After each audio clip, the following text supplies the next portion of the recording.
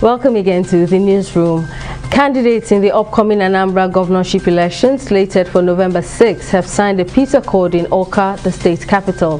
The peace accord, which took place at the Dora Akunyili Women Development Center, had all candidates vying for the governorship position in attendance, as well as the chairman of the Independent National Electoral Commission (INEC), Mahmood Yakubu. The initiative is a concept of the National Peace Committee, headed by former Nigerian military president Abdulsalami Abubakar, set up to ensure that the election is violence-free and all candidates accept the results of the polls in good faith.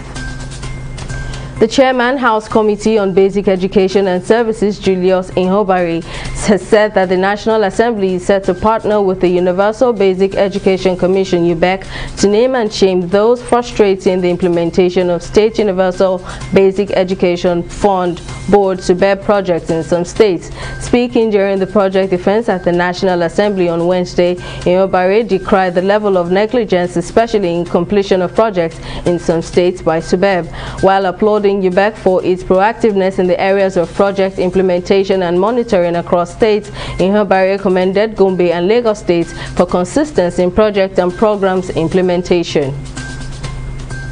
The Health Facility Monitoring and Accreditation Agency, HEFAMA, will on Monday, November 8, commence the Operation Show Your License Certificate of Registration by health facilities in Lagos State.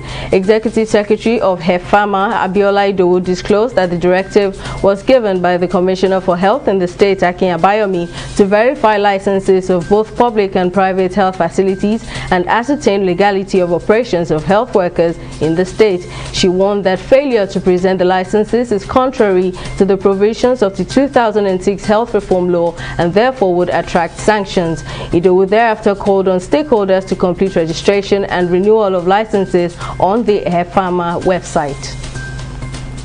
Philippines President Rodrigo Duterte has announced that local government officials in the country will be punished for falling behind their targets for COVID-19 vaccinations as the country seeks to open up the economy. Duterte said there was no reason why daily vaccinations could not be ramped up to at least 1 million from an average of 500,000 since the country has sufficient stock of vaccines. The Philippines, which has one of Asia's worst coronavirus epidemics, has so far fully immunized a little over a third of 77 million people eligible for shots. Deposit money banks in Nigeria have issued a deadline of December 31, 2021 for the acceptance of old 20 and 50 euro notes to enable proper conclusion of cash evacuation. According to circulars distributed on Wednesday, banks notified customers that they would no longer accept the old notes by the end of 2021, as the Bank of England in the United Kingdom has introduced a new polymer design of the note into circulation effective June 23, 2021.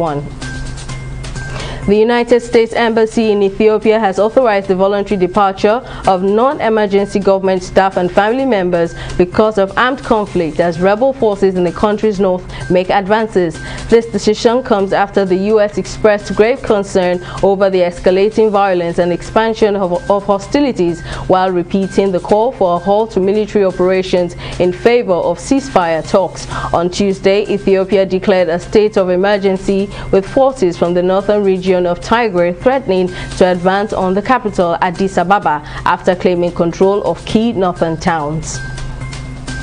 President of the Nigeria Eagle Supporters Club, Sonny Golong, has called for the harmonization of all the supporters clubs in the country towards cheering the Super Eagles to victories in their Qatar 2020 World Cup qualifiers against Liberia and Cape Verde, respectively.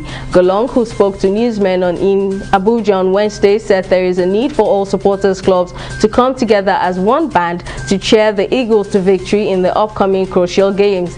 The Super Eagles will take on Lone Stars of Liberia at the Grand Stade Tangier in Morocco on Saturday, November 13, before flying into Lagos for the final group game against Cape Verde's Blue Sharks at the Teslim Balogun Stadium on Tuesday, November 16, 2021.